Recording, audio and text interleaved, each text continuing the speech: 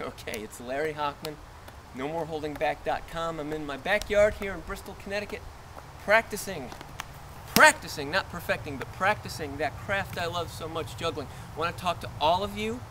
Follow me. Follow me, follow me, follow me. I want to talk to all of you who are learning, or trying to learn how to do something that's important to you.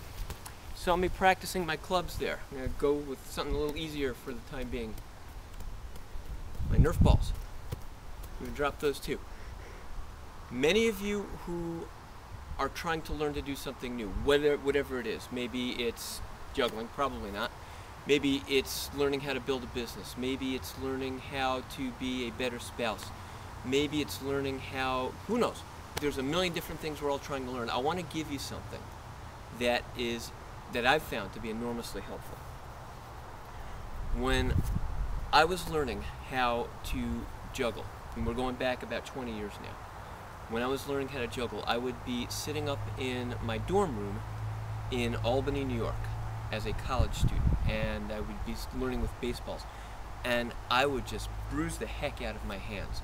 The reason why is I did it for hours and hours and hours on end, to the point where it reached what's called the law of diminishing returns. I would torture myself. And that was really the thing. I was actually torturing myself because it became so important to me that for a while there I lost the joy. This is the big part. I lost the joy in what I was doing. When I practice now, when I practice juggling, when I practice writing, when I practice building my business, there's a number of things I'm learning how to do now that are important to me.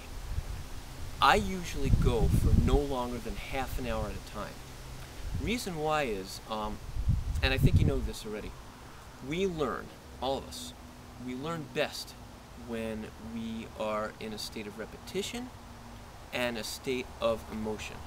We learn by practicing and practicing and practicing. When that practice brings you to the point where you've lost the joy in what you're doing, where you're feeling misery, where you're feeling a lack of fun, lack of excitement in what you're doing, I want you to stop. I want you to walk away. I want you to go do something fun. I want you to let what you've learned, this is big, I want you to let it seep into your consciousness. When I was learning how to juggle clubs, I finally figured out the best way to do it. I would practice for no longer than 15 minutes at a time. I'd practice, I'd bruise my hands, I would laugh.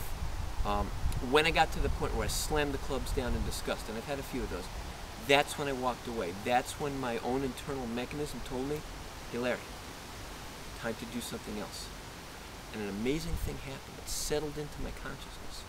So half an hour later, or a couple hours later, or a couple of days later, I'd pick it back up. And I would go on this incredible run. And what I'm saying is the same thing is going to happen with you. You're learning how to do something, otherwise you wouldn't be watching this. You're ambitious, you're striving towards something bigger and better. Get strong. Work hard at it.